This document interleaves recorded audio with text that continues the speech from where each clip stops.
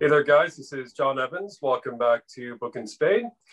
Today's podcast, we return with Dr. Lydia McGrew in discussion of her new work on the Gospel of John, the Eye of the Beholder.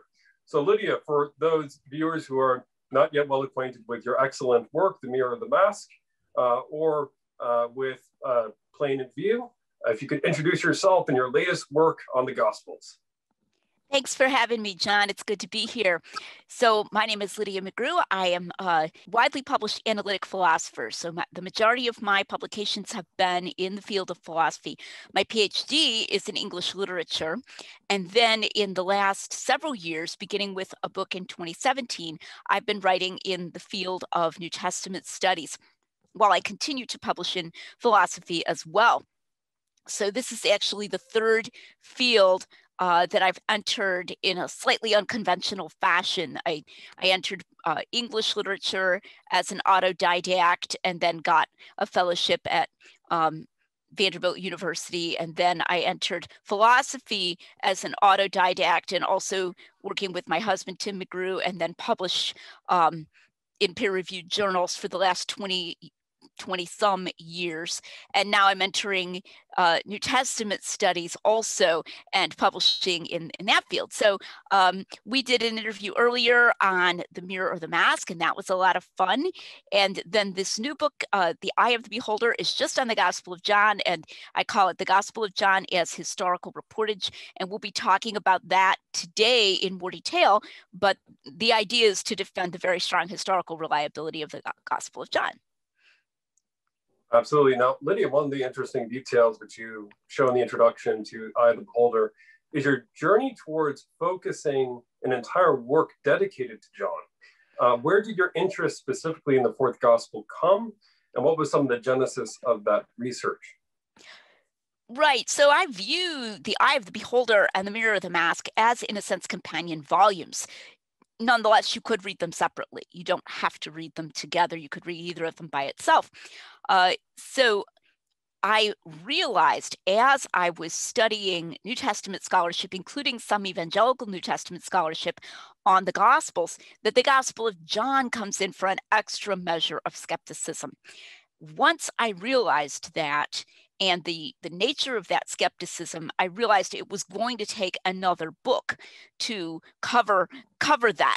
So I cover certain things in The Mirror or the Mask, like genre claims about all four of the Gospels, but then there are specific doubts that get raised just specifically about John's Gospel, that it's even more historically questionable than the others. And so there was no way, I mean, if you have The Mirror of the Mask, you know, it's already fairly thick because I had to go into all of that Greco-Roman background to cover that thoroughly. So there was no way I was going to also be able to cover these extra doubts about the Gospel of John. And I was very struck by the extreme disconnect between the special way that pastors and laymen regard John, which is as especially beloved, especially good, especially insightful, and the way that scholars regard the Gospel of John, which is as especially doubtful, especially historically questionable. So there's this big, gap. And so I thought, well, I want to recover that so that the laymen and the pastors who have this special love for John can believe justifiably that is true, that's accurate historically, rather than being just something that they feel or do because of their personal feelings. One of the aspects you mentioned in The Mirror of the Mask is a point that historically has always hit me like a dagger between the eyes. And that is, if you look comparatively at most ancient literature, the gap between the writings of Plato and our first manuscript evidence is something like 1,500 years, disconnected by a different continent, I believe, even by a different language and in fragmentary form. The gap between the traditional dating of the authorship of John, let's say AD, circa AD 90, 96 in Ephesus, and our earliest papyri, I think it's in Alexandria, it's like a fragment of the codices, I think chapters 18 or 19, is only about, I think, 20 to 25 years after the fact. And you can even bump that up if you want to.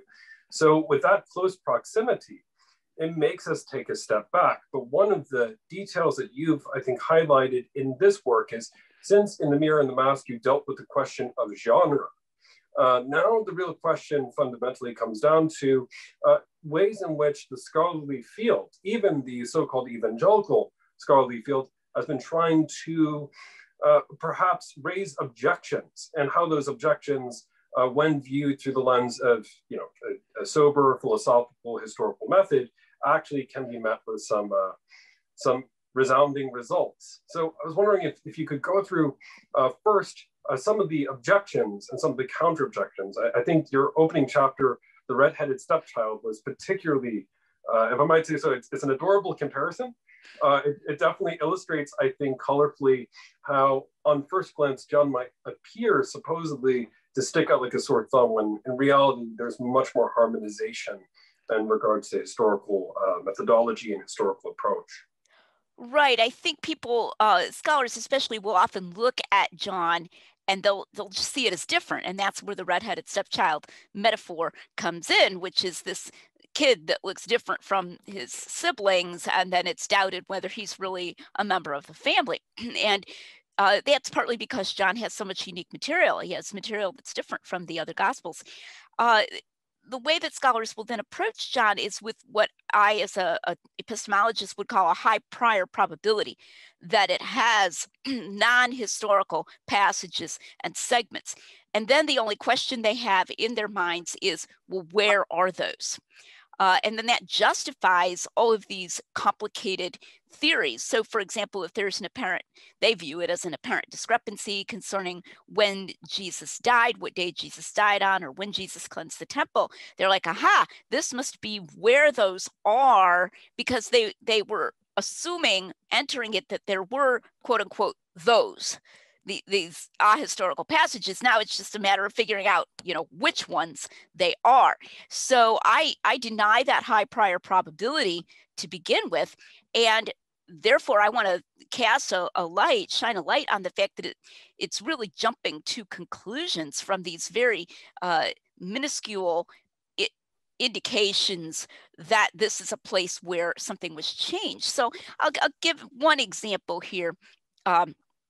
And that is the supposed changing of the day of Jesus' crucifixion.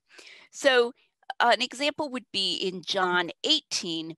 It says that the rulers, the religious rulers, did not want to enter Pilate's hall so that they would not be defiled, that they might, quote unquote, eat the Passover. And that's assumed by many scholars to mean the Passover in the evening. That they didn't want to be defiled so they could eat the Passover in the evening. Then they say, okay, so this means that the first Passover meal hasn't occurred yet. Okay, so that they take that to mean that that first evening Passover meal hasn't happened yet in John 18 when Jesus is before Pilate. So then the idea is, well, but in Matthew, Mark, and Luke, he ate the Passover meal already. So allegedly, there's a contradiction. They immediately will go from, okay, we think there's a contradiction, to John must have moved Jesus' death to a different day of the month. And I think there's a real failure to recognize just how implausible that theory is. Well, let's just look at that particular verse. So you're John, you want to make Jesus be more like the Passover lamb. So you want to make him die on the same day that the Passover lambs were slaughtered, which would be during the day on Nisan 14. And so instead of saying Jesus was killed on the day when the Passover lambs were slaughtered, or even mentioning Passover lambs at all, which John does not do anywhere in his gospel. In fact, John the Baptist says, behold the Lamb of God, but he doesn't say, behold the Passover Lamb of God, which is interesting. And even that is many, many chapters earlier. Nowhere in the proximity, the vicinity of the crucifixion does he mention lambs. There's no mention of lambs. So you don't do that. Instead, you do this super subtle thing. You literally invent a scruple on the part of the religious leaders, and you pretend that they didn't want to enter Pilate's hall lest they be defiled so they could eat the Passover meal, which didn't happen. And you just insert that in the hopes that your readers will go, oh, so that must mean this was the day when the Passover lambs were killed, and Jesus is the Passover lamb. Cool, I get it. And then you publish this gospel in Ephesus, and you have a largely at the end of the first century. So your audience is composed either partly of Gentiles who never knew what day the Passover lambs were killed, and partly of Jews after the fall of Jerusalem when no Passover lambs are being killed now anyway, and you expect them to ferret this out like a little code. That's ridiculous. I mean, I realize people will say ridiculous is not a scholarly word, but there really is no other word for it. That is such a convoluted hypothesis, and I think it's only because of that high prior probability of some kind of change in facts that you would take that minor apparent discrepancy to indicate that. And then I could tell you what the answer is to it as well, but I just wanted to point out how much of a return of conjecture they're getting for such a trifling investment of fact. Absolutely, and with the answer, do you hold to the hypothesis? It's been about 2 weeks since I read the book, so a lot of different data is swimming in this brain, along with a lot of N.T. Wright and William Lane Craig. But the thing about it is, do you hold to the hypothesis that there were multiple days for the Passover lamb to cram as many people in? What was the answer that's given? Because I know that there are ways of harmonizing the chronology quite beautifully. It's not, yeah.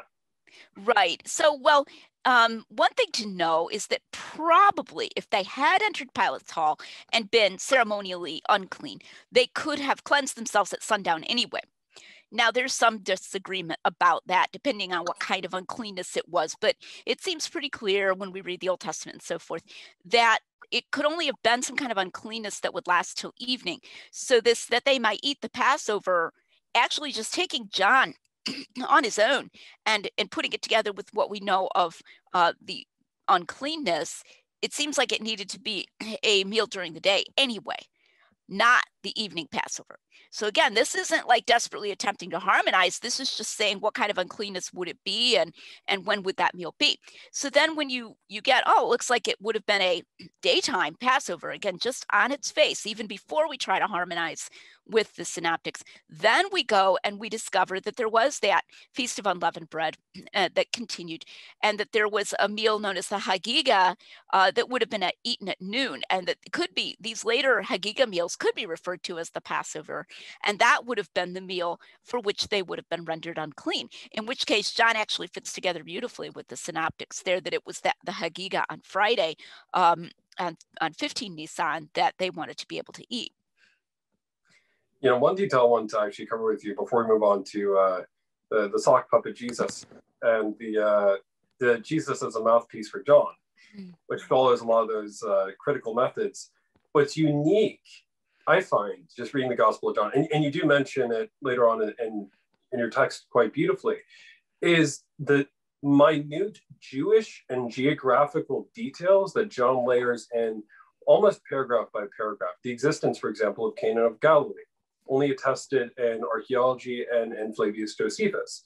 The reality, for example, that the well, Jacob's well in Samaria, happens to be deep. The reality, for example, that the term Jews meaning Judeans, a local geographical term, is employed. That would have made, those distinctions would have made little sense, as you said, in AD 90, well after the destruction of the temple in AD 70. The fact that even the I am statements themselves that come, as you and I both know, under increasing attack. I am the bread of life. I am the light of the world. Before Abraham was, I am, only really makes sense to either a highly literate Gentile audience that's immersed themselves in Torah, which is highly unlikely, or to a primarily Jewish audience. So out of curiosity, just from your own experience, with that much historical details, including political digs at Caiaphas, he was high priest that year when the high priesthood was, being under rotation, as we discussed, by the Roman authorities. How can a scholar look at that material and then sideswipe all of that away as merely a difference in genre? It seems as though a different standard is being applied to John that would never be even applied to the synoptics, although technically they're only about 30 years apart in terms of composition. Right. Well, they unfortunately will do it with the synoptics as well. I think there's just a huge, but more with John for sure. I think there's a huge presupposition that's going on here that's very anachronistic. So and skeptics do it too, and it's just sad to see Christians kind of joining the skeptics with this. We have a genre in our own time of highly realistic historical fiction. I'm actually fond of historical fiction. I like to read the novels of Edith Pargeter, also known as Ellis Peters. She's the creator of Brother Cadfael. If anybody watches those mysteries, I guess I'm dating myself here, but there we go. She wrote in the 90s. Yeah. And but she has straight novels she does as well, many of them focusing on Wales, all very sad. Like your favorite characters all die and so forth. But anyway, she's very well researched, enormously well researched. And so you can go and check out the history of the time, and you actually find that she's got a lot of stuff correct. And so what the modern critics will do is they will act as though not only did that genre exist at the time, but we can just assume that the Gospels are written in that genre despite presenting themselves as historical, which is interesting. I mean, obviously, Edith Pargeter never pretended to be presenting anything other than historical fiction. She made it quite clear that these were novels and so forth. But the scholars will enter it that way, and they'll just say, so then it doesn't matter. And you get this in mainstream scholars, but unfortunately you get it in some evangelical scholars as well. I've been recently reading some portions of a book by Jörg Frey, who is a very I think he wouldn't mind being called a liberal scholar, definitely a mainstream scholar. A book on the fourth gospel published by Baylor University Press in 2018. And he literally lists a bunch of those kind of details you were just listing a moment ago. And he says, but all of this is irrelevant. He says it just doesn't matter because it could be added for effect.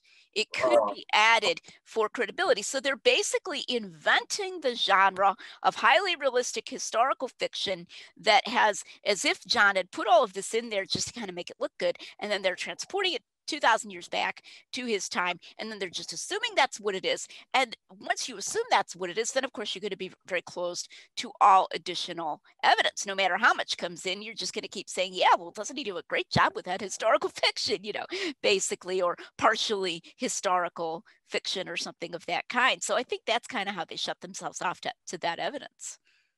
One of the interesting segue thoughts in relationship to the question of genre and dialogue is also to the implausibility of, first of all, how early the dating of the text is in comparison to the historical event. And of course, and we can discuss later on in regards to questions of authorship, even if we're not to take, as you and I both do, apostolic authorship, you're dealing with a text within the realm of eyewitness history and eyewitness memory. So I can't think of another comparative example in ancient literature, I'm sure there is plenty, of a eyewitness producing a work with in-living memory of the other witnesses, not being contested, and that work basically being passed off as fiction. So, for example, had Jesus never said something like, I am the light of the world, before Abraham was, I am the way, the truth, and the life. It seems implausible, one, that the book of Acts would ever refer to the early church as the way, that we would see linguistic echoes throughout the Gospels, much of your first work in plain view. And then two, it seems as though we would see a massive disconnect, right, between the way the disciples of John, Irenaeus, Ignatius, Irenaeus, of course, disconnected by Polycarp, but we can assume that there is enough closeness. We would assume that the audience of the text would have said somewhere in writing, oh, this is fiction, but Matthew, Mark, and Luke are more historical. We know that distinction, and we want to preserve this for posterity, considering posterity was of severe interest to the early patristic era, down to a genealogy trying to work things out precisely. These are not people treating this as ahistorical. They had walked on the very rocks where this thing had happened. And some of them had met and seen Peter and Paul crucified, well, Paul beheaded.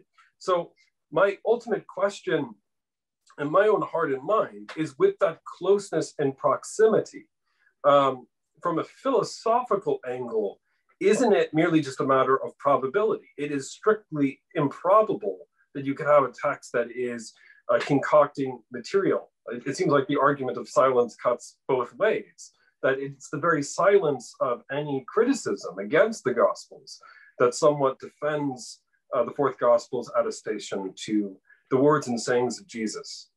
Well, I think it's not even only silence. We find the Gospel of John quoted in Justin Martyr.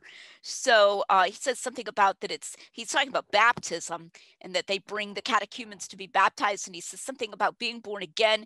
And then he says, for it is evident that it is not possible for a man to enter again into his mother's womb and be born. So he's obviously quoting or quoting from memory, approximately quoting the dialogue between Jesus and Nicodemus. So they treat it as positively authoritative, definitely. And I think the way that scholars have to get around that is to, in a sense, project a kind of soft postmodernism onto the pre-moderns. Now, this is common. This happens all the time, and in the humanities, not only in biblical studies, by the way. I've seen it in English literature. I've seen it in history, in classics. So in a variety of humanities disciplines, and it goes back to, the 70s, the 80s, that, it became cool, in a sense, to try to, well, for one thing, diss the Enlightenment, and then secondly, to say that a focus on objective fact, objective truth, and the ability to tell the difference between objective historical fact and fiction is somehow Enlightenment rationalism, and that's bad, and that the older authors and older people, the pre-moderns, didn't have that hang-up. That's just our hang-up. And then to try to make it cool when you find an author, instead of just saying, oh, he made an error, that's it, he's not historical. Oh no, that was too harsh. You had to say instead, well, he was a pre-modern, so he didn't really care about that. And what's really amusing about that is that it's actually very anachronistic. Under the guise of teaching us the way ancient people thought, what it's actually doing is projecting the interests of late 20th and early 21st century humanities professors back onto the mindset of ancient people. So we'll be told, well, they didn't care. I mean, we got this in the 1980s in Robert Gundry's commentary on Matthew. It was interesting because at first, for like much of the body of his very large and very dreadful, absolutely awful commentary on Matthew, it's perhaps the greatest disaster in evangelical scholarship of the 20th century. He would say, oh, well, the early audience could have told that this was not historical, because they would have compared it with Mark. And if it wasn't in Mark, they would have taken it to be invented by Matthew. Now, this is enormously implausible. And suddenly he starts showing his hand in the theological conclusion. You get to the conclusion where he's going to talk about the implications of this. And suddenly he says, well, maybe they couldn't always tell which was which. It's like, you think? And then he says, but they really didn't care. They really didn't care if they could tell what was or wasn't historical. And so because they were pre-moderns, and they didn't have our modern hang-up about telling what was or wasn't historical. So you had other evangelical scholars out there, staunchly defending Robert Gundry. Like, he's not saying this was deceptive because he's saying they could have told. And it's like, well, first of all, that's so improbable that it's obviously just a fig leaf to cover this theory. But then second of all, he more or less admits that at the end and says, but because they didn't really care that much about it. When you go to Papias, you find Papias saying, yeah, your man, the main man, your man, Papias. You find him saying, I was not interested in getting to the words of others, to the words of other people. I wanted to know the words that proceeded from the truth itself, by which he meant Jesus, of course, which is kind of a Johannine sound too. I am the truth. I am the way, the truth, and the life. And Papias wanted to get as close as possible as he could to knowing what Jesus had actually taught and said. That's about as far as possible from this picture of an ancient man who didn't care about the distinction between fact and fiction. And one of the interesting things about that is that Papias doesn't say, unless they're apostles. If they're apostles, they could totally make up stuff because they're guided by the Holy Spirit. And so that's okay. You got no exception clause for the apostles. He doesn't want the words of mere men. He wants to know what Jesus did and said. So I think we need to recognize that those ancient men were, if anything, more concerned about literal fact than we are in the 21st century. And it is Papias's, closeness to a lot of those details and his proximity, presumably with the Apostle John. And by the term elders, we could even presume even members of the 72 who are still alive. That should raise people's eyebrows. They should sincerely wonder whether we should trust Papias's account of, an early patristic understanding of Scripture, rather than a university professor, no matter how eminent, no matter how well acclaimed, only 20, 30 years ago, or even contemporaneous with ourselves. It seems to me I would rather trust the earlier eyewitness than, someone, no matter how acclaimed, in recent history. In the same way, I would trust, generally speaking, an eyewitness on the ground for, something in the Second World War, collaborated with more contemporary facts, of course, rather than essentially discount all eyewitness history as mere embellishment or exaggeration. The other factor, too, is Papias went under the risk of martyrdom. I mean, John was exiled to Patmos. All the other disciples of Christ seemed to have faced horrid and gruesome deaths. So the desire to be dishonest to make a point doesn't fit the psychological profile in any way, shape, or form. So this, I think, is a great segue towards your point about the sayings of Jesus in the fourth gospel. And this, for the viewers of the show here, this was my major introduction into Dr. Lydia McGrew, because I was attending a family wedding in Ireland, and I was en route, and I was rereading the Gospel of Mark. And I was disturbed in my spirit as I was reading, because I noticed, and I reread the Gospels copiously for years upon years upon years upon years. But I noticed the difference in terms of syntax, in terms of flavor, and the difference was kind of echoing in my brain. So I typed in the I am statements, why the absence of the I am statements in the Synoptic Gospels? And right away, I find Dr. Craig Evans and Dr. Michael Licona defending Dr. Craig Evans, denying these critical historical points. And I couldn't, for the life of me, justify their point of view in light of, my unrich Roman Catholic tradition, the existence of miracles documented in contemporary times, but also to historically the patristics. I knew Papias, I knew Irenaeus. But at the same time, the question of the difference in voice, or the apparent difference in voice rather, troubled me until I discovered your work, your blog, and in your books, and trying to get them in an accessible format. Now, one of the objections I saw raised repeatedly, not just by them, but by many other scholars, and we're speaking strictly from a scholarly point of view, I respect the scholarly community, but to deal with the arguments objectively, they seem to be suggesting that John is putting words in Jesus's mouth. Never mind the fact that John happens to be the one disciple at the foot of the cross, the caretaker for Jesus's mother, the eyewitness and companion of those who were martyred for the faith, and never mind the fact that he emphasizes the truth, as we've discussed, in an objective way.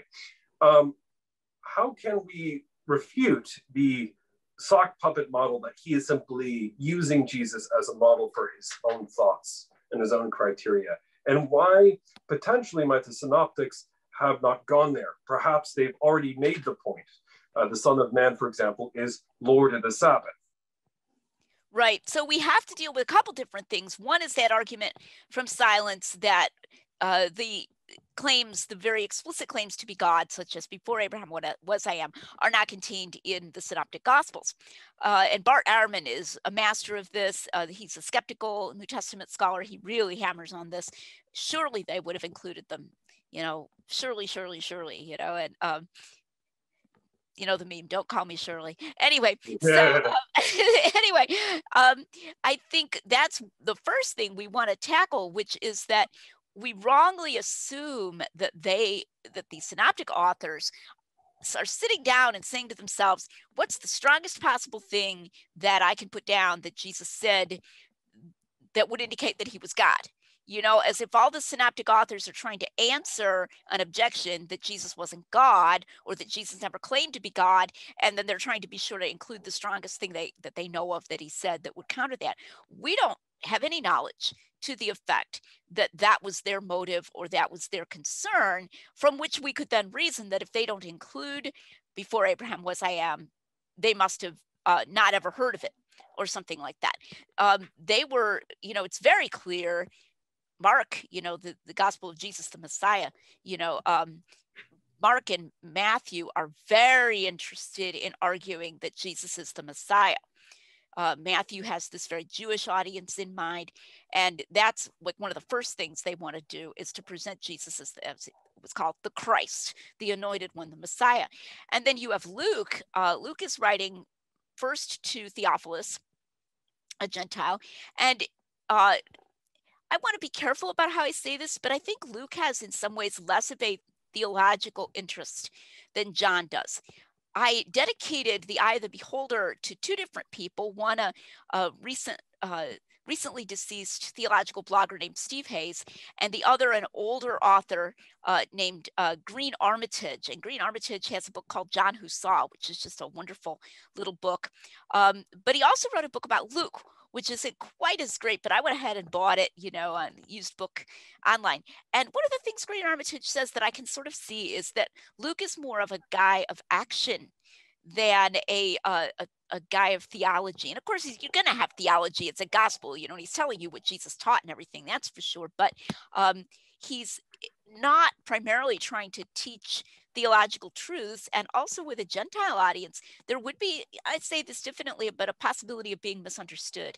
If you say that Jesus is God, if they don't come at it from a very strongly monotheistic perspective, to say that he's a god or God, they could understand as a god, which could potentially cause confusion with polytheism. Now, that's just a very loose conjecture as to why Luke might not have included that if he did indeed know of it. And that's all we have, our conjectures. We should be very cautious about using the argument from silence against a witness. It's one thing to use it when you don't have anybody. If I don't have anybody who tells me about a bomb that went off in Kalamazoo, Michigan today, I think I can pretty much conclude that no bomb went off in Kalamazoo, Michigan. But if I have one person that comes and says, oh my goodness, I saw the police all gathered around this intersection and one of the bystanders told me there was a bomb, and then I go and I try to look it up in the news and I don't find anything about it in the news, I should be very careful about using the silence of the news to discredit the positive statement of the witness. And that's not a good argument. So that's the first thing about those I am statements, and we need to be careful about that. And then the second thing has to do with this notion of Johannine idiom and the way Jesus talks, which is used to argue that he embellishes Jesus' words with his own ways of speaking. So I don't want to go on too long here, but one thing we can do is distinguish paraphrase in a legitimate sense from embellishment. They're not the same thing. And then the second thing I think we can do is to distinguish several different senses of what might be meant by Johannine idiom. So do we mean just themes? If we just mean themes by idiom, and then of course you're going to have to use certain words to express those themes. So if truth is one of your themes, then you're going to select places where Jesus uses the word aletheia, truth. And so then you're going to have that word occurring at a higher word frequency in your gospel, but that's just selection of material. Another thing we can mean by idiom are these incredibly trivial things like what connectives Jesus uses. Does he use kai or does he use de? Or does he just leave out a connective or that kind of thing? These are so trivial that a legitimate sense of paraphrase allows for that. And then a third sense of idiom is the connected nature of Jesus' way of talking in John. He talks in a more connected way. Does that indicate elaboration? And I don't think that indicates elaboration either, because it's actually more likely that the synoptic gospels would cut out repetition and connective material in order, and again, that's also legitimate paraphrase, in order to make it easier for people to just remember these sayings and these like proverbial sayings or short segments of what Jesus said, then that John would add that material by inventing it. He may just have had a good memory. It doesn't have to be a phenomenal memory, but there are definitely legitimate mechanisms whereby he could have remembered those more connected ways of speaking that Jesus had. So I think disambiguating paraphrase and disambiguating idiom are two different ways to help us to understand that, in fact, we don't need to take that somewhat of a different way of Jesus talking in John and the Synoptics to indicate that John elaborated and embellished. Also, to the idea of the repeated word kai, and, rather than the conjunction like but, which, I believe it was you on another podcast, I might have been with Jonathan McLaughlin, saying that fits better in with Aramaic. Actually, if someone is thinking in Aramaic terms, that works much better than having differences in transition. And also to the idea that I think you introduced quite beautifully in your earlier interviews as well. If you look at any great preacher, Spurgeon, for example, the repetition is almost omnipresent. Are we really to assume, for example, that Jesus only has 3 or 4 quick one-liners as in the Synoptics and doesn't move on? I don't think that he only spoke in a more clipped synoptic way. And I don't think he only spoke in a high exalted way like we see in so-called Johannine idiom. And like you said, would turn to the person at the dining room table and say, and may the Son of Man request you to please pass the salt. Right. I think that repetition is very realistic. And you find shorter phrases. We find shorter sayings in John as well, but they tend to be embedded in these longer ways of talking. In fact, it's interesting. Richard Bauckham has a really fascinating article. I think it's called Historiographical Characteristics of the Fourth Gospel, if I remember the title correctly. And in it, he actually says that the more connected discourses in John appear more realistic and would have appeared more realistic to the original audience. Because he says, nobody talks all the time in this short, choppy way. But then he says, he kind of takes away with the left hand what he gives with the right. He says, so both John and the Synoptics are having ways of representing Jesus' way of speaking, and John's appears more realistic, but it involves more than does the Synoptic way, putting words into Jesus' mouth. And it's just at that point that I get off the train and I say, wait, Dr. Bauckham, why? Why does it need to involve more than the Synoptics putting words in Jesus' mouth? He doesn't give a premise, and I think the premise has to be the premise of a limit on memory. We find this explicitly stated or a little more clearly implied in other scholars. I've been doing a little research on that lately, where there's this interesting evangelical scholar. I just came upon his work recently. His name is Peter W. Ensor, E-N-S-O-R. He was a missionary to Africa for a while. He's still active, I believe, as a professor. I haven't been in contact with him, but I've been interested in reading a book. It may have originally been his dissertation on Jesus' sayings in John, and he really, really wants to argue for a more positive, optimistic position concerning Jesus, or the accuracy of John's portrayal. But he keeps, in a sense, I think, like limiting himself more than he needs to, and it's an interesting thing to watch.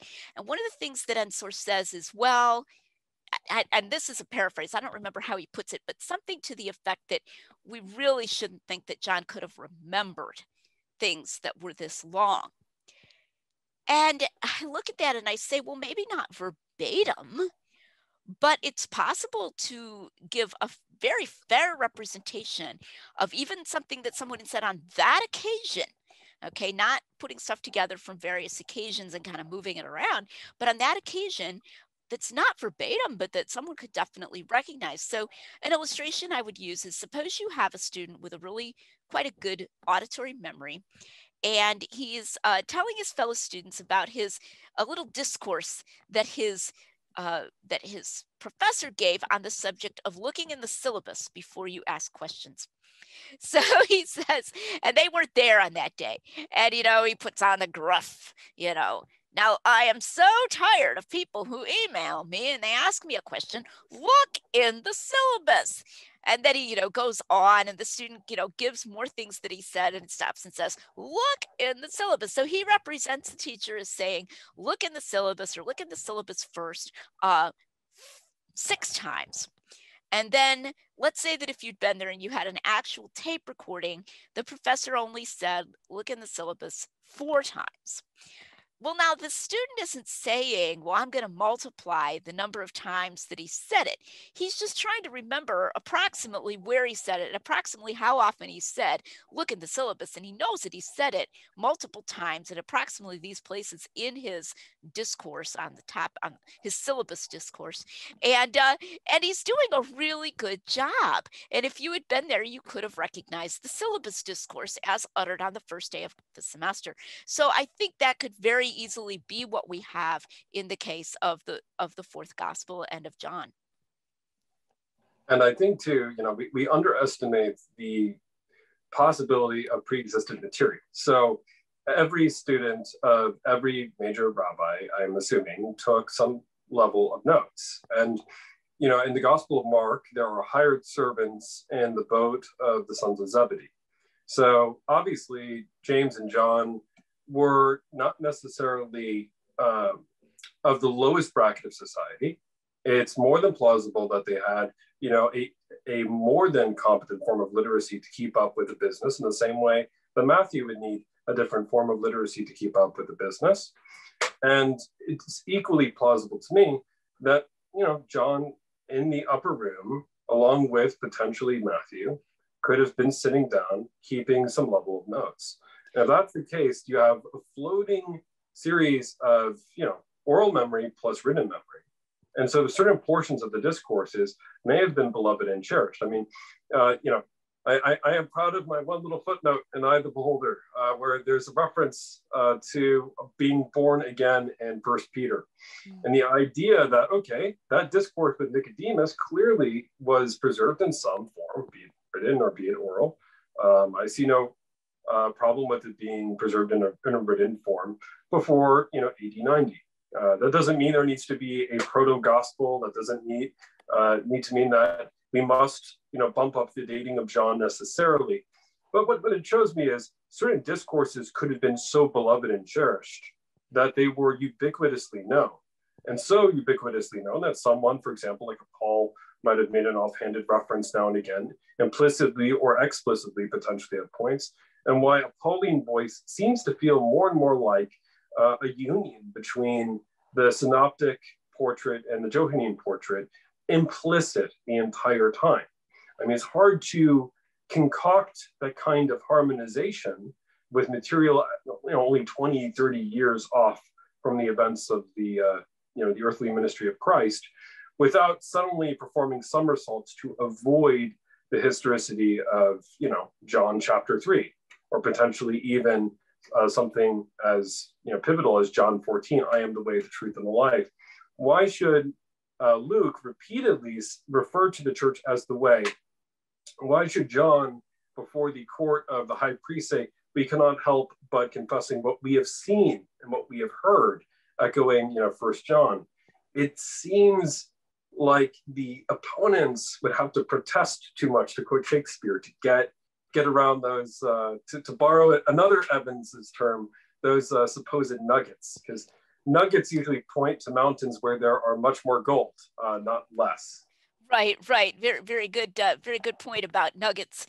Then we go look for the vein of ore there in the, yes. And of course, I kind of made a joke about that in the book. I have a section called Hold the Nuggets. So I'm translating it into chicken nuggets at that point. But that was, of course, his metaphor was a gold metaphor. But eternal life is a Pauline phrase, and also supposedly a Johannine phrase. Very interesting point there.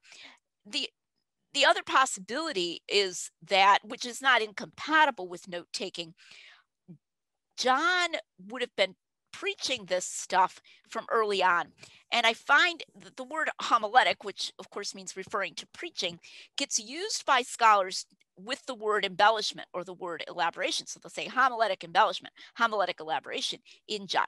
What they never take cognizance of is the possibility that instead of elaborating by his homiletics, John could be consolidating So, and that elaborating versus consolidating is a phrase I got from my husband, Tim, and I like it, that when you speak and you tell about something shortly after it happened, it fixes it in your own mind. If I come home from the store and I've had a fun conversation with someone that I happen to run into at the store, and I tell my family about it that evening out loud, then that helps to fix into my mind what happened. So I will remember it better. It consolidates it. And so there's kind of a failure to think about that consolidating function of homiletics, that John could be starting preaching during those very early days of the church, and so let's say the farewell discourse at the Last Supper would have been very fresh in his mind. It would only have been 2 months ago, for example, very recent, and he's been thinking about it all along, and then it's the early church and he starts telling people about it. That's going to fix it in his mind. So I think there's this faulty view that if you think of the gospel as being written down fairly late in the century, which I'm open to, I think it was in his old age, the patristic sources agree with that, that means he remained completely silent in between, or was elaborating it, and it was kind of developing, and Jesus' words were kind of growing like a tale that grows in between, as opposed to he consolidates it with his preaching, and then he's preaching consistently with this, and he's been remembering it all along by telling it to others. Also to the reality that Jesus's trial fundamentally focuses on his claims, which seem, at least in Mark's gospel, Mark 14, to deeply overlap with that of a Johannine witness. Are you the Christ, the Son of the Blessed? Only Mark says, I am, and you will see the Son of Man seated at the right hand of the power, Daniel 7, coming in the clouds of heaven. And this idea, in my mind, and maybe I'm pushing it too far, that out of anyone's witness that would have been of primary focus in the early church, it would have probably been the guy who's, the caretaker of the mother of the founder of the faith, principally, the eyewitness to the crucifixion itself, the one who's present at the empty tomb, and the one who happens to be the last surviving direct apostolic eyewitness. I mean, that seems to be grounds to want to focus on his idiom or his voice or his historical eyewitness reportage memory first and foremost. And that's why in Ignatius, for example, when he speaks of the Lord's Supper or the Eucharist, there does seem to be a heavy emphasis on almost internalizing John 6 in the way that you would expect of a student of John, the apostle. That's why, yeah, exactly. I was going to say one of the oddest, I don't know if you're familiar with this, scholarly tropes is the idea that John is anti-sacramental. I don't know if you've run into this in your reading. I've run into it. No, I have not found this. This very is odd. And what they'll do is they'll say that John 6, the Bread of Life discourse, is an attempt to counteract an overemphasis on the physical sacrament in the early church by translating the physical sacrament into believing on Jesus. So it's almost like they're picturing John as some kind of early Baptist or something, different John the Baptist, not that John the Baptist, but that he's, out there trying to say, no, it's not taking the physical sacrament that is, brings you eternal life, but rather it's believing, he that believes on me and so forth. And all I can say is if that was his goal, he did a really bad job, because John 6 sounds very pro-sacramental. It sounds about the opposite of anti-sacramental, which is part of why there's been so much controversy about it theologically, in trying to say that it, doesn't refer to the sacrament, because on the face of it, it looks like it does. So, I mean, my goodness, if I wanted to do an anti-sacramental discourse, I think I would not write it that way. So that's kind of, I didn't know if you'd ever run across that. It's really odd. My flesh is real food, to quote the NIV of all translations, and my blood is real drink. And if anyone eats my flesh and drinks my blood, I abide in him and him in me. Yeah, I mean, basically, it seems to me that the patristics in the Lacona, Evans, even at times, regrettably, William Lane Craig theses are utterly forgotten or transposed differently or seen through a rather unusual filter. And it seems to me that we need to read the New Testament, as N.T. Wright claims, in its historical context, but that means in its historical context, not in our historiography of their historical context, if that makes any sense, with soft postmodernism. To make sure that we can cram everything in with the time that we have, one thing I want to emphasize too is the actual apostolic authorship of the Gospel of John, because one wedge between the patristics and the New Testament that always is made in the circles I've been reading is Papias never knew John, or there was never any connection between John's voice or any others, because John must have been martyred at the same time as James, his brother. Never mind that Irenaeus mentions John the disciple repeatedly. So my question is, what are your best proofs for Johannine authorship of the fourth gospel? Well, there's several different, prongs. And you probably saw the way I did it was kind of unusual in the book. So chapter 4 argues that the author was named John and that he was the same as the beloved disciple. He was an eyewitness of the ministry, and that he was not a stay-at-home. So that, he traveled with Jesus to Galilee as well as in Jerusalem. To that extent, I only, in chapter 4, argued against Richard Bauckham a little bit.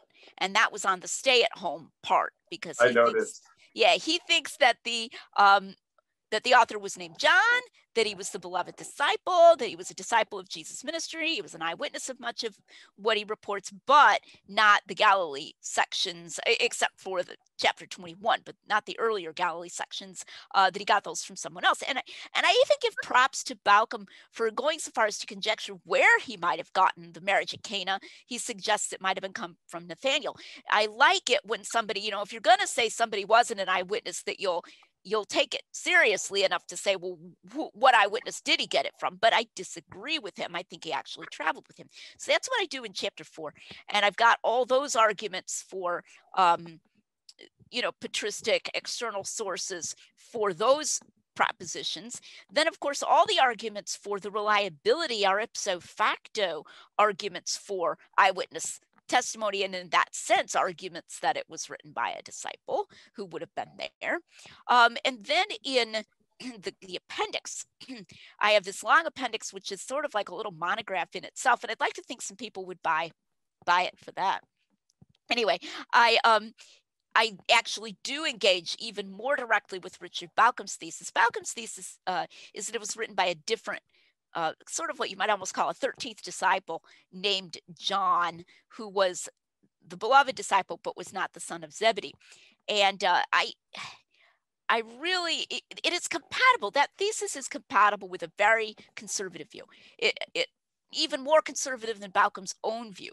But there are staunch conservatives who take that view. I won't even name them, but people, people who really take. So okay, I don't think you'll mind me naming him. Shane Rosenthal of the White Horse Inn is very strong on the historicity of John. He is no compromiser on that, but he's poured a good bit of time into trying to convince me of the Bauckham thesis, and so we've kind of had a friendly ongoing back and forth. And in some ways, you could almost say that I had Shane in mind when I wrote some of these sections, and when I separated it out that way, or people like Shane who were not taking a liberal thesis, but I'd like to not, in a sense, antagonize them. So that's why I put some of it off into the appendix. But I do think it adds extra uncertainty and unnecessary uncertainty. And one of the concerns I have is that I believe that the patristic authors are saying that it was John, the son of Zebedee. Bauckham has to reinterpret Irenaeus, for example. So when he says John, the disciple of the Lord, or he says he was an apostle, he has to interpret that as an ambiguous term. Now, let's suppose that we imagine someone coming along who agrees partly with me and partly with Bauckham. So like agrees with me that the patristic authors are saying that it was the son of Zebedee, but agrees with Bauckham that it wasn't the son of Zebedee. What's that person going to do? There's a real danger there. That person's just going to throw the patristic authors out altogether, right? That person is going to say, well, then maybe it wasn't an eyewitness at all. And that person is going to be more inclined to throw a much greater doubt on the eyewitness nature of the gospel than Bauckham does. So we always have to look at how people can sort of mix and match their arguments to come to a different conclusion. So since I think it's so obvious that those authors are saying it's the gospel of, or it's the son of Zebedee, I think I need to be defending that too if I'm not going to encourage people to throw out the patristic, baby with the Zebedean bathwater, as it were, which I don't think is bathwater. I mean, I think it really was the son of Zebedee. So one argument that I have, I don't want to give all of my trade secrets away here because I want people to get the book, but one argument that I have that it's been highlighted on a blog called Try a Blog. Jason Engler liked this one, was the fisherman nature of the author. So the non-Zebedean theory has the author being a resident of Jerusalem. He's not going to be a fisherman in that case. Because he's not from the Sea of Galilee area. You might call him what we would call a landlubber. He's a guy who, he doesn't go out there on the Sea of Galilee. And maybe he's even of a slightly higher class. Maybe he's from the Sadducean branch, and he's really, really close to the high priest. That's something they use, that statement that he was known to the high priest. They'll argue means they were like tight, and it doesn't have to mean that they were tight. It doesn't have to mean they were bosom buddies. Okay, so he was like from those circles, and he doesn't travel very much. Well, in John 21, we find that he has traveled to Galilee, which I think everyone acknowledges if it's that the beloved disciple is there. And Peter says, I'm going fishing at the beginning of John 21. And these other guys, six other men, say, we'll come with you. And it becomes very clear when they see Jesus the next morning that the son of Zebedee, at the beginning it mentions the sons of Zebedee were there. And then it becomes clear that the beloved disciple was there, because the disciple Jesus loved is on the boat with Peter, and he says it is the Lord. So he's one of the 7 who are there. Now, we have to remember they did not know they were going to see Jesus the next morning. They did not say, hey, let's go fishing, and maybe if we fish all night, Jesus will show up tomorrow morning. They're just going on a fishing expedition. If you are a landlubber from the Jerusalem region, you only came there because Jesus had left orders, go meet me. I'm going to meet you again in Galilee. So you went up there for that reason. You were hoping to meet Jesus. And one fine evening, Peter says, hey guys, want to stay out all night on my boat fishing? Are you going to say, sure, I think that's great. What was he hoping for, a new experience in his life or something? Nothing I'd like better than staying up all night fishing. Absolutely. I mean, I think that's very implausible. I'm not saying it's not possible, but I think it's very implausible. So we have this person who appears to be comfortable on the sea. He also knows multiple names for the Sea of Galilee because he knows that it's also called the Sea of Tiberias. Twice. Yep. He knows approximately how far they had rowed when they saw Jesus walking to them across the water. You're going to have to say maybe he got that from a source who was present. I suppose Bauckham doesn't even think he was present on that occasion. But I think we can unify all of this better by supposing an author who was himself a fisherman. So that's one set of arguments I have for Zebedean authorship. Here's also an incredibly crazy theory. Every able-bodied male Jew had to go to Jerusalem at least 3 times a year. So even if he's born technically in the north, he has to be in Jerusalem repeatedly throughout his basically early adult life. I mean, it's implausible to say that, he was absolutely never familiar with Jerusalem whatsoever at all. Why would he ever go to Jerusalem? In the same way, I think it's equally implausible to say that the Synoptics' portrait of a single trip to Jerusalem is essentially the only one. I mean, we would expect Christ to, as a Jewish male, to go to Jerusalem several different times. And simply because he emphasizes Jerusalem doesn't mean he's a resident of Jerusalem. He's obviously filling in the gaps for the Synoptics, as I think you illustrate very beautifully. So for me, it seems a matter of emphasis, and just because someone emphasizes a point doesn't mean that's their entire expertise. Out of curiosity, just for the viewers, how how are we to make sense of he was known to the high priest? Because I think on the White Horse podcast, I think you made a very good argument. It's I think it was along the lines of, well, known doesn't necessarily, as you say, mean buddies. And secondarily, if John is the member of a prosperous fishing business, it's very likely he is taking his business to Jerusalem. Are we assuming that the high priest family is not eating fish? You know, is there some bias against getting produce? Is there any reason why that would not take place? And the other curiosity as well, now John doesn't seem to be disinterested in theological matters. Quite the contrary. He seems to have been, if not a direct acolyte, he's been an associate of John the Baptist. There does seem to be a deep interest in his own heritage, his own background. It's possible, for example, some have even tried to push an Essene connection. I think that's maybe taking it a step too far. I don't know if we have a direct link there. So I'm just curious how we can array that sentence, because I do think there are good plausible counter arguments for, oh, there's no way it could have been the fisherman from Galilee, because how could he ever have known the high priest? Been known to the high priest. So I think we want to deal with a concept called semantic range. Every word has a semantic range. It can, so, the word yellow has a certain semantic range of color that it can cover and so forth. And in the same way, this word nostos or gnostos, we would transliterate it gnostos, known to the high priest, has a semantic range. I do a pretty detailed study of this in the book, where I note how some older authors, especially C.K. Barrett, who was a very quite a liberal scholar, but notes that the semantic range can include a close friend, and then jumps to the conclusion that the word means a close friend. So that, he can find, so for example, in the Septuagint, my own familiar friend in whom I trusted has lifted up his heel against me. And that's the Septuagint, in the Septuagint of that psalm uses a cognate of that word, gnosos. So it's a close friend, okay? So it can mean a close friend. That doesn't mean it always means a close friend.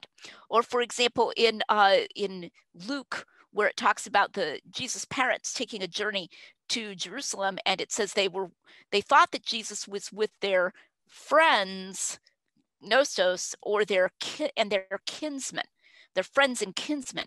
And so then people will say, well, friend means kinsman. Well, you can have redundancy. You can have somebody use words that actually essentially are synonyms twice, but it doesn't have to. A kinsman could mean something different from friends, so, or friend could include kinsman. So again, there's this idea that gnostos has to be really close. We don't have a contemporary English word that has exactly that semantic range. Sometimes the word is translated acquaintances.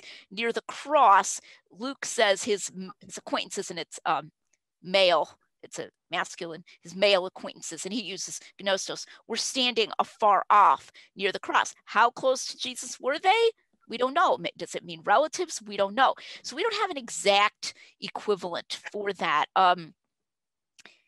Acquaintances is good, but in American English, we tend to take that to mean you're not a close friend. You're an acquaintance as opposed to a close friend. So if you can imagine a word acquaintance, acquaintance hyphen, but could be a close friend, this word doesn't tell you one way or another, that's gnostos, so we don't know exactly where the beloved disciple fell on that range. It could be that he was just a mere acquaintance. What we need to focus on is the fact that in that passage, it doesn't actually say that the high priest met him at the door and let him in. It's the girl at the door who lets him in. He just has to be known enough to the high priest and the household that the girl at the door recognizes him. So this could be a distant kinsman, like a second cousin or something. This could be a fish salesman. Interestingly, when White Horse Inn interviewed Richard Balcom, he was just scornful of this, Yes. of the fish sales. And he said because the fish industry was dominated, it was like there was a monopoly. And I believe he said from Magdala, the town of Magdala. And so there's no way that fishermen from Capernaum would have been known in selling the fish down in Jerusalem, because, you know, it was I think he said Magdala, that dominated the trade. Well, and I'm like, well, hold on, you know, it's not like Magdala is all that far from Capernaum anyway. You know, how do we know? I mean, let's not get too a priori here. What do we know about the connection of the Zebedee family with the Magdala fish trade? For all we know, they could have been involved in that fish trade. So that's weird. But at the same time, I think sometimes when I have this friendly argument with Shane, he tries to make me pin my hat or hang my hat on this fisherman hypothesis, like that's the only possible route. And I'll say to him, this is just a proof of concept. This is just what scientists call a proof of concept, that here's a possible route that's not wildly implausible. Another possible route that's not wildly implausible could be a distant kinsman. I mean, after all, Jesus appears to have been a distant kinsman of the priestly class through his mother's being the cousin of Elizabeth, or at least he could have been, okay, through his or by marriage, kinship by marriage, because Elizabeth is married to Zechariah the high priest. I mean, here's something we need to realize. We learn about the fluidity of social boundaries by reading source material. We don't come along 2,000 years after the fact and say, we know how rigid the social boundaries would have been between a fisherman from Galilee and the household of the high priest in first century AD Palestine. And now we're going to decide who could and couldn't have been gnostos to the high priest at the time. No way. No way. The fluidity of social boundaries is exactly the kind of thing you need to learn by reading original source material. And the Gospel of John is original source material. So let's maybe be willing to learn from that. Oh, I guess maybe a fisherman could be known to the high priest. You know, the evidence can go both ways there, and we need to be willing to gain new information in that way about exactly that kind of thing that we really don't know all that much about a priori. Also, to throw more interest on the fire there, let's assume just a priori for a moment that there is some kind of kinship by blood between, even if it's distant, between John the beloved disciple and apostle and that of the high priest. Then committing his mother into the care of the beloved apostle would make a lot more sense as well in terms of protection. I mean, are you really going to chase your kinsman down, essentially, who's acting as caretaker? I don't know. They might have. They were pretty mad. You know, that's an interesting one. And actually, those who hold the Bauckham thesis will sometimes say exactly that in the other direction. They'll say, right, it was somebody who was really, really close to the high priest, therefore not the son of Zebedee, and that's why Jesus committed him to her for protection. So they'll take it that direction. So it's an interesting kind of internecine argument. I've tried really hard not to place too much emphasis upon it. Because on the other hand, I mean, it can go both ways. There can be people who say it was authored by a different John who take a very robust historical perspective, and there are people who can say it was authored by the son of Zebedee who take a very weak historical perspective. So it can go both directions. Ultimately, the more important question is, how historical is this document? How historical is this gospel? And that's ultimately what I want to be focusing all of my arguments on. It just seems to me that if I assume apostolic authorship of the Gospel of John, and then I assume the portrait from Irenaeus, and I think that the assumption is pretty solid. It's a much stronger historical assumption, for example, than assuming that, you know, Plato is Plato, in my mind, in regards to dating. The thing is, then you have a direct link from the foot of the cross in the empty tomb, and, you know, vis-a-vis Mary also to the Nativity, all the ways up until the 90s. And then through not just, you know, direct students like Ignatius, but technically speaking, if we assume the thesis that John's students are wide-traveled and well-known, could Justin Martyr, who definitely visited Ephesus, could he have read material there? Could he have met with people who had read archives from John's homiletics? You know, it seems that there could be this massive Johannine shadow all throughout the 2nd century. And there does seem to be, you know, between the Quadrideciman argument, in terms of the dating of Easter, you know, there does seem to be this massive Johannine footprint, as it were, that kind of dissects the rest of essentially the following century.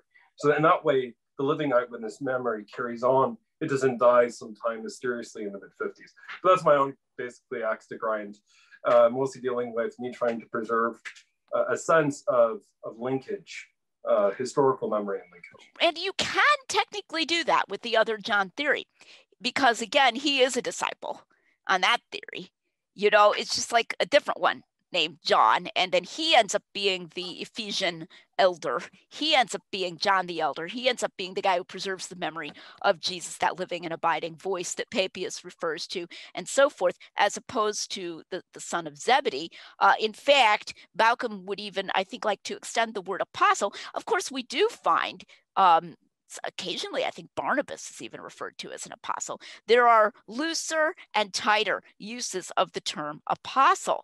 And that's something I spend a lot of time discussing in that appendix, because my problem with trying to apply a looser term, apostle, to the author is that when someone calls him an apostle, like one of the church fathers, they clearly think that they are disambiguating.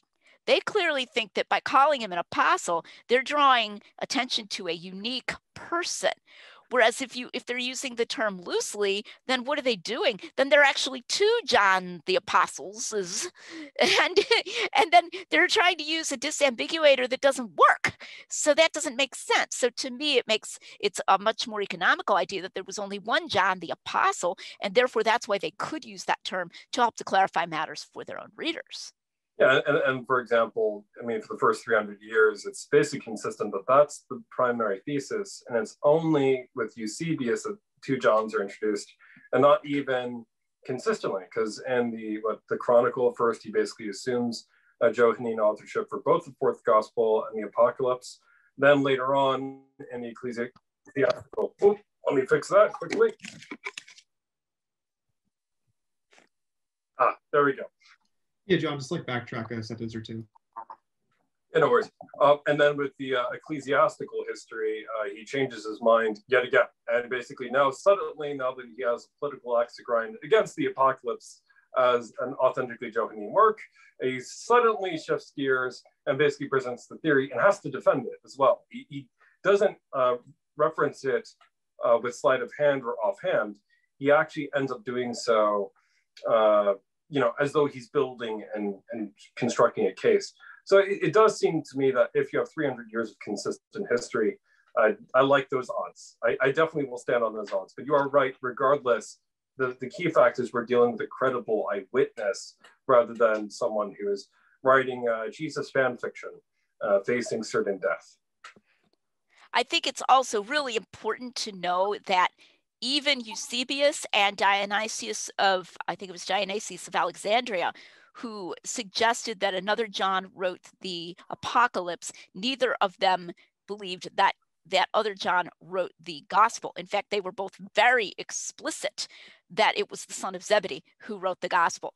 In fact, we don't find a single church father suggesting that anyone else wrote the Gospel in any clear way. That's why it's necessary to reinterpret all of these church fathers. So we never find, and there's a lot of confusion out there about that if there's any passage or any reference to anything that could be another John, that this is equivalent to saying that this other John wrote the Gospel. Those are not equivalent, and that can lead to quite a blunder. I've known more than one person make that blunder because, of course, there's that famous passage of Papias where Papias might be referring to two people named John. I mean, there's controversy about that. You could read him to be referring to two people named John, and then people will think that means Papias said that the other John wrote the Gospel. And no, Papias just talks about people he could talk to or people he knew, and uses the word John in two different sentences in a way that might refer to two different people, but he doesn't attribute the Gospel to the latter of them at all. In fact, we don't have any acknowledged writing by Papias in which he directly addresses the authorship of the Gospel. So we need to be careful about that none of these guys are attributing the Gospel to this other John, even if such a person existed. So anyway, yeah, that's all really cool. I wanted to go back a little bit to what you were talking about concerning the patristics and Papias and the concern for truth and everything, you will find some very odd things that people in the Evans camp will do with passages from Papias. It's like everybody wants a piece of Papias. Everybody wants to claim Papias, for their side in a given controversy. So he has this very famous passage about the authorship of Mark and how Mark was writing down the memories of Peter. You probably have that passage memorized. You probably have it memorized in the Greek, John. Anyway, so it's a very, very famous passage that we've got like 4 different translations of it out there and so forth. And in it, he talks about Peter telling his anecdotes, telling the stories of Jesus. And he says, you can translate it as according to Crai, or you can translate it as there was need. You can translate it as in the form of anecdotes. There's like 3 different ways you can translate it. And it actually uses the word Crai, and that's the actual Greek word. So Dr. Evans has this elaborate argument where he just grabs that one word and he literally picks it radically out of context, associates it with the exercises, the rhetorical exercises of the time, further associates those exercises of the time with the alteration of fact, then attributes an endorsement of the alteration of fact to Papias because Papias uses that Greek word concerning Peter. Okay, this is a chain of really poor inference. I mean, it's wrong, like at every inference, at every stage. For example, even Richard Balcom says that Crai there just means anecdotes. It doesn't refer to like the rhetorical schools. Second, the rhetorical exercises aren't teaching them to alter facts anyway. See the mirror or the mask, I discussed that.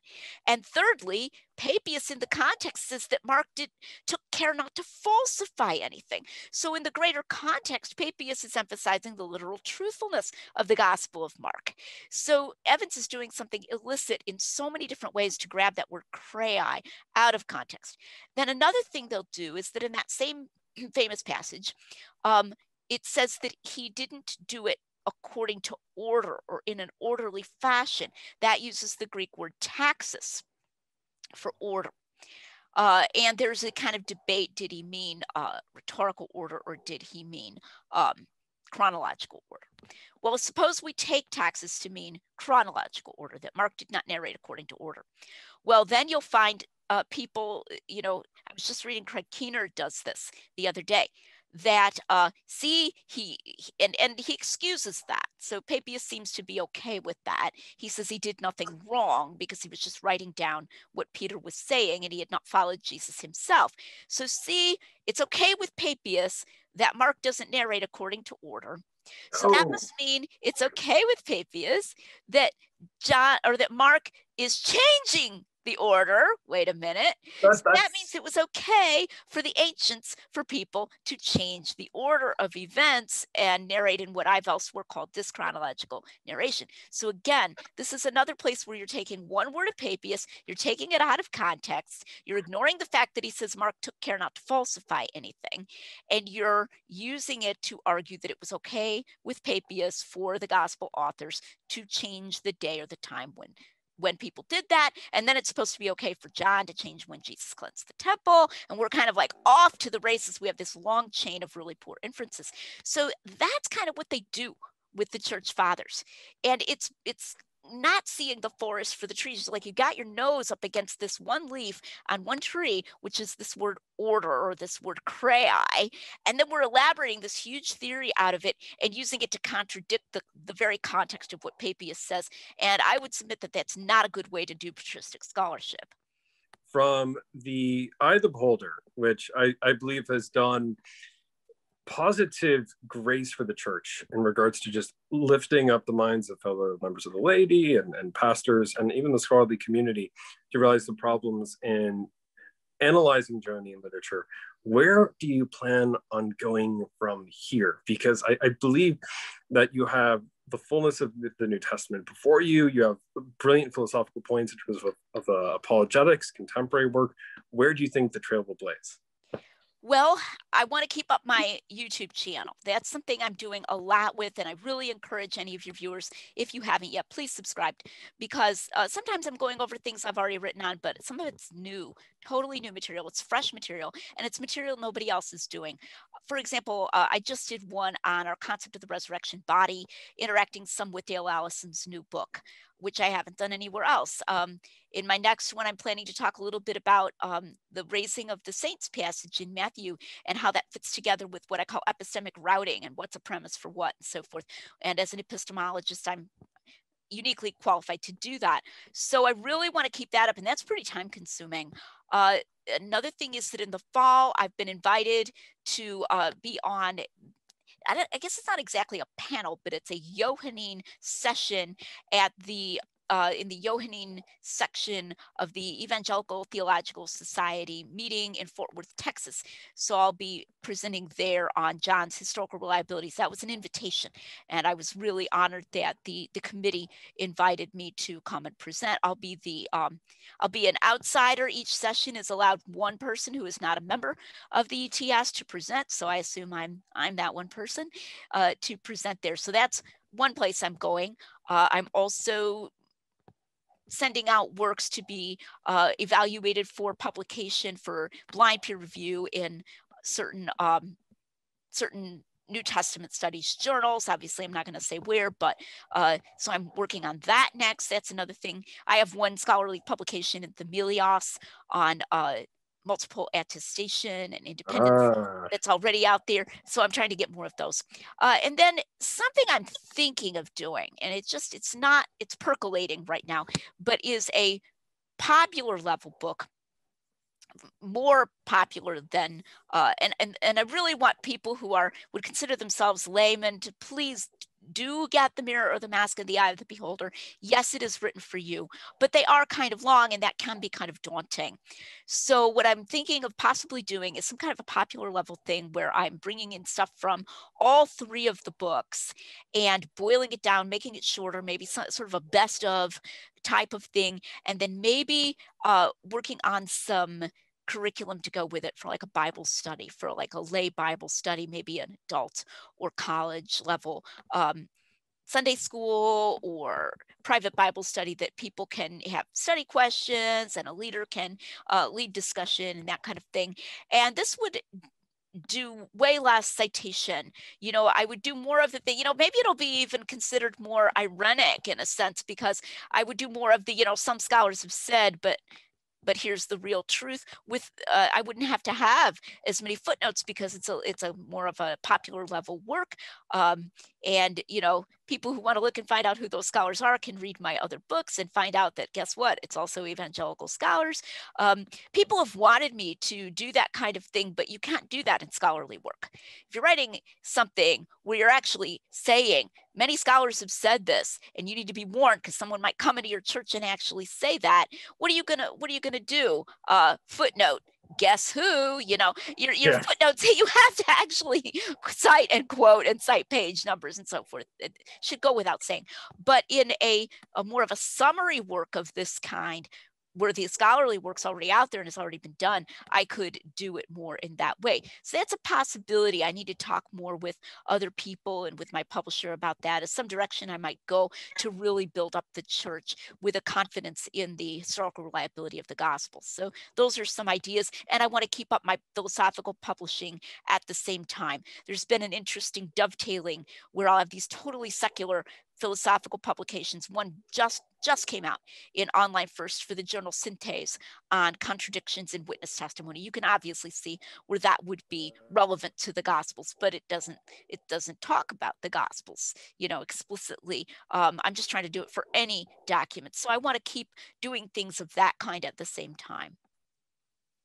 Well, I think it's very promising. And what it honestly reveals is the fact that we do have solid ground to stand on. We're not simply, as members of the body of Christ, looking merely at a 2 millennia old movie that's been handed on to us, or a Jane Austen novel, loosely based off of some event that may or may not have occurred. And for the skeptic investigating, it should be incredibly encouraging, because who wouldn't want to have a more intimate portrait with the most pivotal events that ever occurred in human history. That's been seismic. So I am really excited to see what comes our way. And yeah, we look forward to keeping posted. And I also encourage our viewers to absolutely subscribe to the channel. And we will include the link to the channel in the notes as well. Cool. And a link to the Eye of the Beholder, of course. You're here. Absolutely. You're here. All right. Thank you for having me, John. It's been fun. Absolutely, Lydia. All of our gratitude.